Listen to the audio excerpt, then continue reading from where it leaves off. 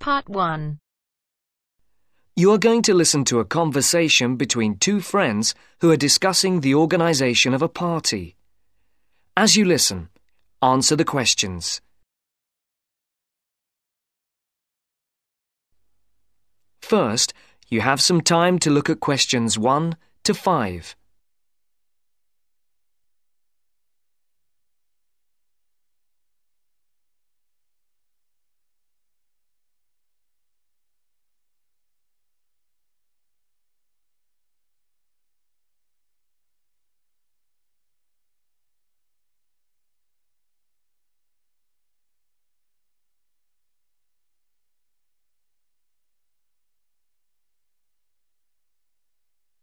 Now the test will begin.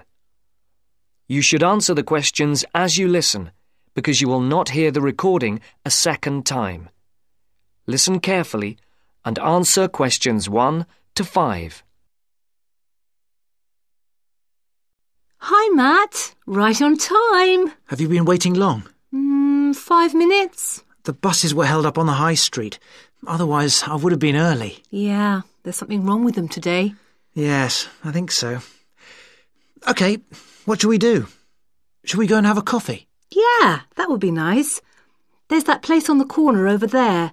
It does really nice coffee and cakes and things, and at this time it's usually very quiet, so we'll be able to talk. OK, let's go there then. So, when's the party going to be? Well, it has to be at the end of September, before we all leave for university. We've plenty of time then. We don't go for another 5 weeks, do we? Well, we haven't really got that much time, if you think about it. There are only a couple of weeks at the beginning of September when all of us are around. Oh, yes, I forgot. Nazrin, Phil and Nikki and all that lot have gone off on holiday. And I'm away for 2 weeks from tomorrow. So, what does that leave us then? As far as I know, we're all here between the 19th and the 30th of September. Will Sandra be around then? I know that she has a whole string of family birthdays at that time, and she might not be available. Well, let's make a note of that, and we can contact her about it. OK. Shall we settle for the 21st of September then? What day is the 21st? It's a Saturday. Is that OK? That's fine. Before the conversation continues, look at questions 6 to 10.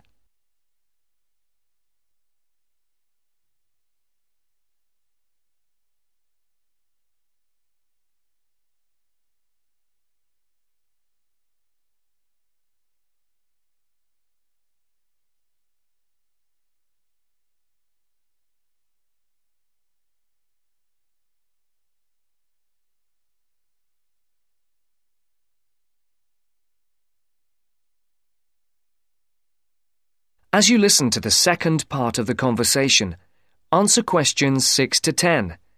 For these questions, there are 3 alternatives, A, B, and C.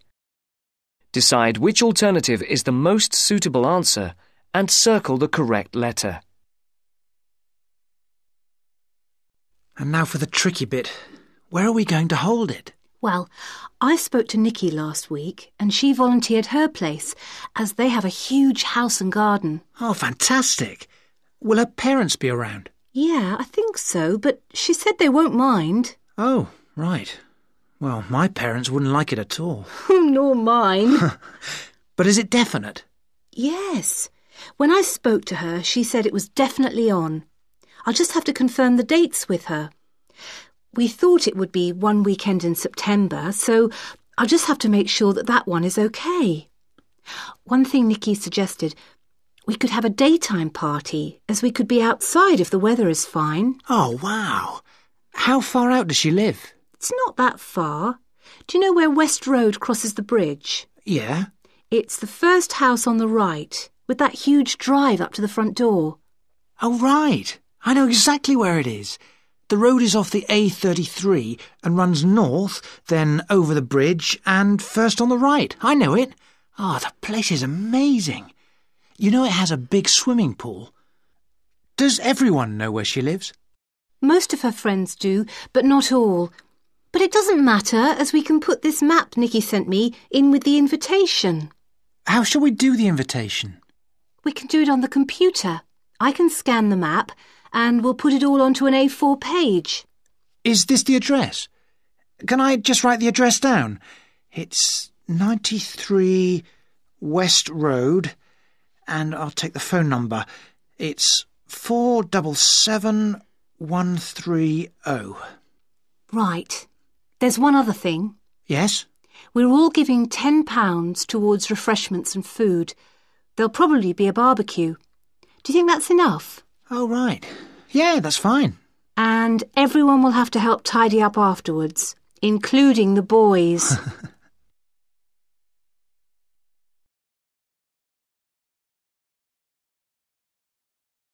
That is the end of part 1. You now have half a minute to check your answers.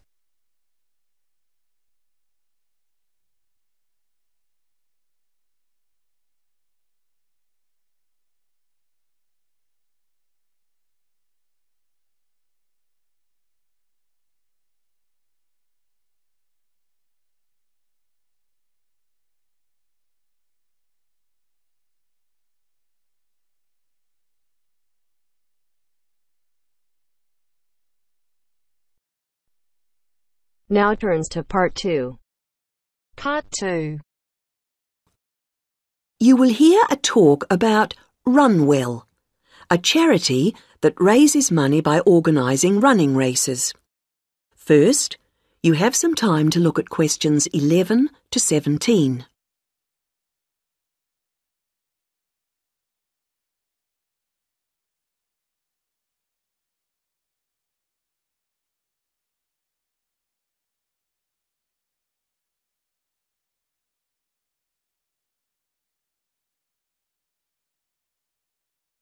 Now listen to the first part of the talk and answer questions 11 to 17. I'm very pleased to have this opportunity to tell you something about the Runwell charity and the work we do. I'll give a brief overview of what we do, and I hope you may be able to help, and then there'll be time for questions at the end.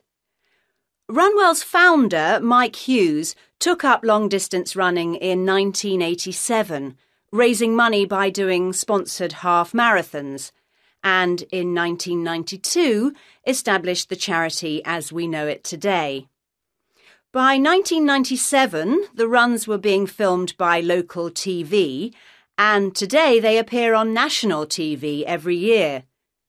All the funds collected by Runwell go to the hospital, with the idea that those fit enough to run use their energy to assist the provision of people who are unwell for whatever reason. Now, if you want to race, and I assume that's why many of you are here, let me explain a couple of the basics. Races are run by teams, so you need to form and register a team.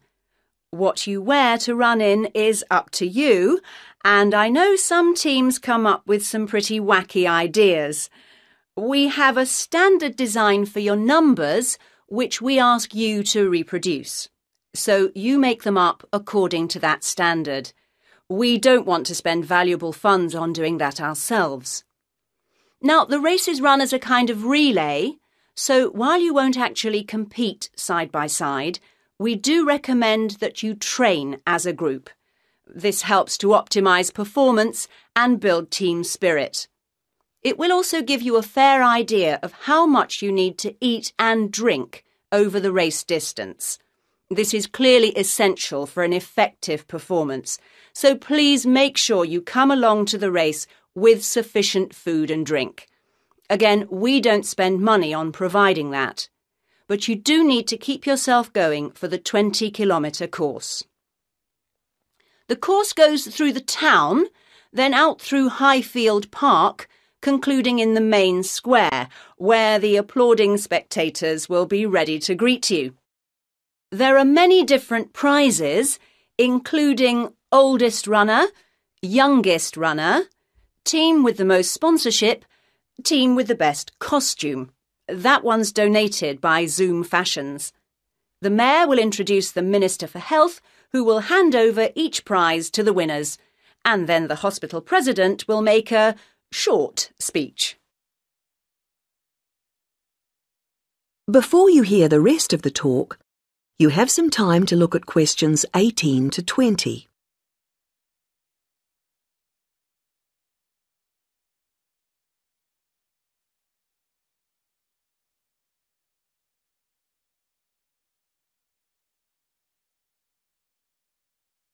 Now listen and answer questions 18 to 20. OK, that's the big race. But I know there are many people who don't feel they are up to running a 20-kilometre race, but who would nevertheless like to raise money for Run Well. Over the years, we've had experience of many ways of trying to collect money, some very successful, others less so. Now, of course, 20 kilometres is too far for children to run. But there was a sponsored swimming event at the local school last year, and that did very well. People have also tried to organise food-based events, such as selling homemade cakes and bread and so on at the market. And there was a large picnic arranged in 4 Bright Gardens, although these events failed to justify the efforts put into them, though I'm sure they were very tasty. These days, so many people are out at work all day that going from house to collect money isn't very effective. But it is possible to raise useful funds by selling small promotional items, such as badges with the Run Well motif on them. We're currently checking to see if postcards, perhaps showing the race's winners each year, might also be a good idea or not. We do appreciate the efforts that have gone into selling second-hand goods, but to be honest, the returns have not been very high on this. One very dedicated group organised a team quiz recently, which went very well, and it would be good to see more such activities. There's also been talk of a concert, but we'll have to see how plans for that progress. Now, are there any questions at this stage?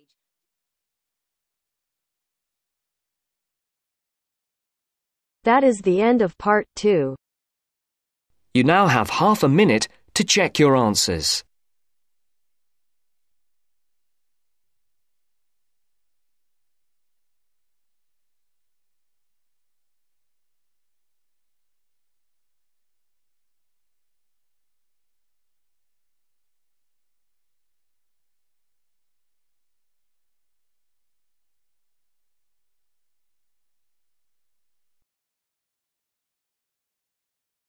Now turns to part 3.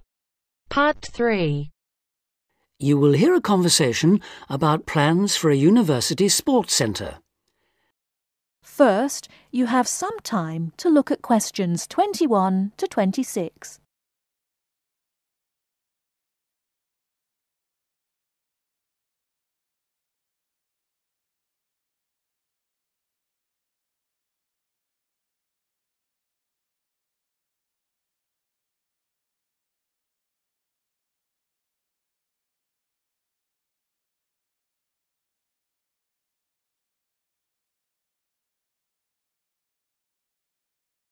Now listen carefully and answer questions 21 to 26. Before we go on to look at specific sports, let's think for a moment about the non-sports facilities we really need here. Things like better changing rooms and showers. Yes. If this really is going to be a state-of-the-art building, it'll need to have high-tech amenities, but also places for people to chill out after all the exercise they've been doing.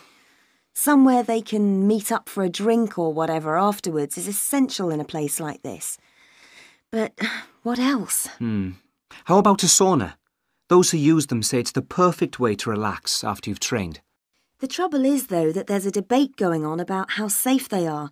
Some say it's risky to be exposed to all that heat before or after strenuous exercise, which of course is exactly when people in sports centres want to use them. There have also been problems with people overusing them to sweat off weight.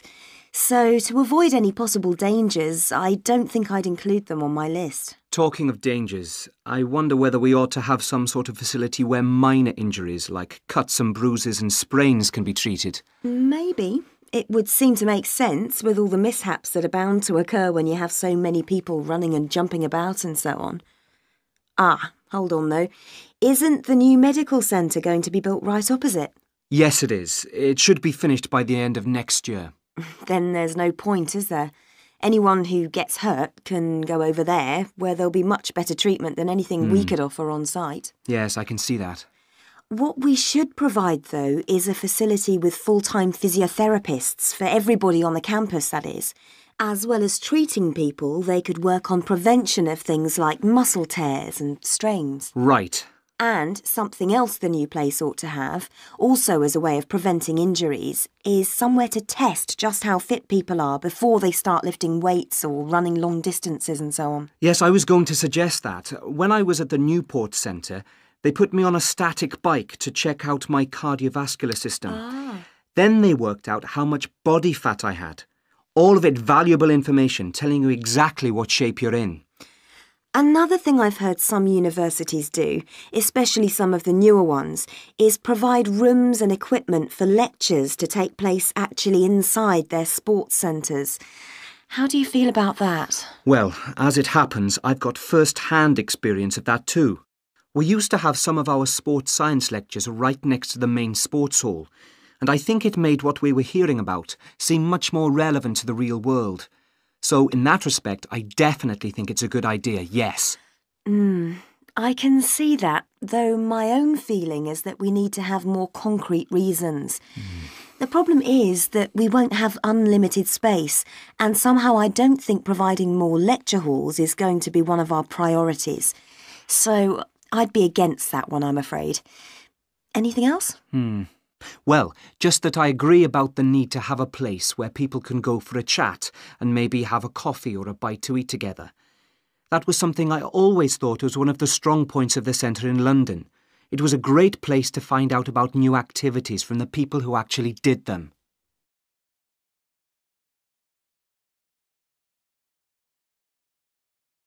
Before you hear the rest of the talk, you have some time to look at questions 27 to 30.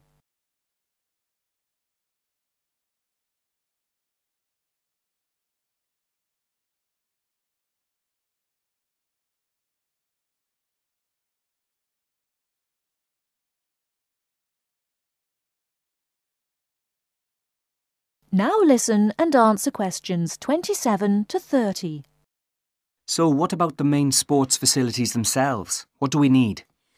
Well, we don't need a rugby pitch because there's already one on the campus. The same's true of table tennis, really. Most of the halls of residence for students have their own tables, so there's no point in using precious space here for any more. Agreed. Something none of them have, though, is any sort of pool. A lot of students have complained about this, saying they have to take a bus downtown if they want to go for a swim. Yes, that's definitely one for this place. Perhaps a jacuzzi too. That would be nice, wouldn't it? It would. Perhaps next to the squash courts, just down there to the right. They are very popular, by the way. I think we should have a couple more here, don't you? Absolutely. And another sport that's been growing in popularity is volleyball, especially since we did so well at the last Olympics. Don't you mean basketball? Yes, I do, sorry. Anyway, the point is that there is a court in the old gym next to the Students' Union building, but it always seems to be fully booked up, even though it's not very good. And there's nowhere else on campus to play. OK, let's have one of those too. How much space have we got left, by the way? That is the end of part 3. You now have half a minute to check your answers.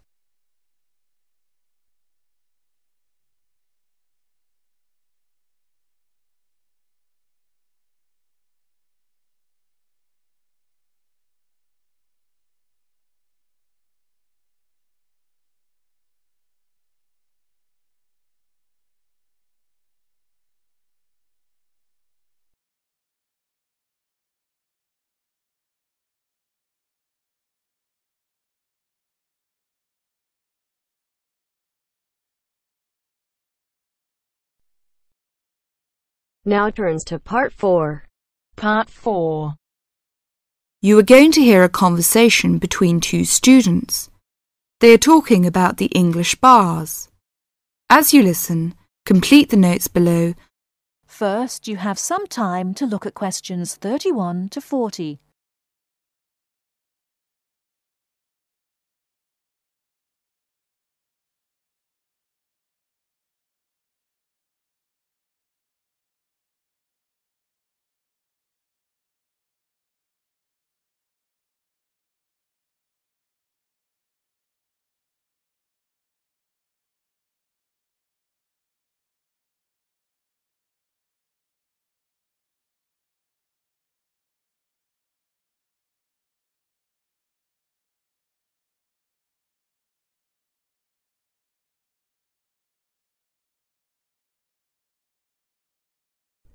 Now, listen carefully and answer questions 31 to 40. Kevin, could you tell me something about the bars? I have never been to a bar. You see, Steve, my classmate, has invited me to go to a bar tonight. I see. You know, the word bar means a room in a pub. We say the bar when we mean the part of that room where drinks are kept. Soon after you go into the pub, you'll realize that nobody comes to the tables to take orders or money. Instead, customers go to the bar to buy their drinks. I see. People will go to the bar directly to get their drinks and don't wait for someone to come to take their orders. That's right. People don't queue at the bar, but they do wait till it's their turn. Oh, how do I pay? I mean, do I pay directly after I get the drink? Or do I have to wait till I'm ready to leave like I do in a restaurant? It's not the custom to pay for all your drinks when you're ready to leave. Instead, you pay at the bar each time you get drinks. It helps if you're ready to pay as soon as you're served, and you'll notice that many people wait with their money in their hands. I see. Do I have to give a tip? No, it's not the custom to give a tip. It's very common for friends to buy their drinks together in rounds. This means that each person takes a turn to buy drinks for everybody in the group. It's faster and easier, both for you and for the person serving, if drinks are bought in this way. Naturally, you don't have to have a drink in each round if you don't want one. That's interesting. When you're looking for somewhere to sit, remember that people have to leave their seats to get drinks, etc. So an empty seat may not in fact be available to you. If you're not sure whether a seat is free, ask someone sitting near it.